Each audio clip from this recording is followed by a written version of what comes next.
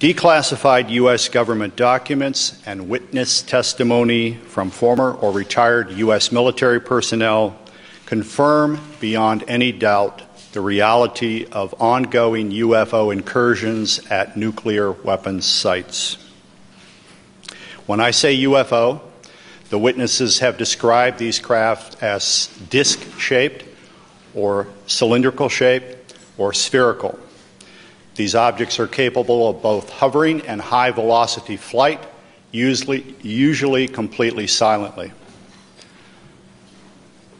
Over the past 37 years, I have personally located and interviewed more than 120 of these former or retired military personnel, all of whom report UFO incidents at one or more of the following locations: nuclear missile sites, nuclear weapons storage areas, and nuclear weapons test sites in Nevada and the Pacific during the era of atomic atmospheric testing. Sometime in the evening hours on March 24th, I received a call from one of my topside guards, the flight security controller, stating that they had been observing strange lights in the sky making odd maneuvers and wanted to report it.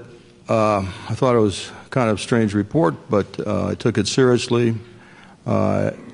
You have to understand we were protecting nuclear weapons, and the reports we generally got were very professional.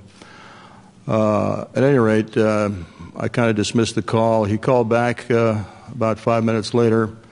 This time he was screaming into the phone saying they're looking at an object, a red glowing object hovering just above our front gate. Right above us, there's a huge white thing, pulsating light above us, and I had to call them to make sure I wasn't seeing anything. Upon prodding, he told us it was shaped like a fat cigar. I think he said a pregnant cigar. White pulsating light. Between the pulsations, he saw red and blue lights. It was silent because I prodded him saying, is it some sort of helicopter? He said, no, it's very silent.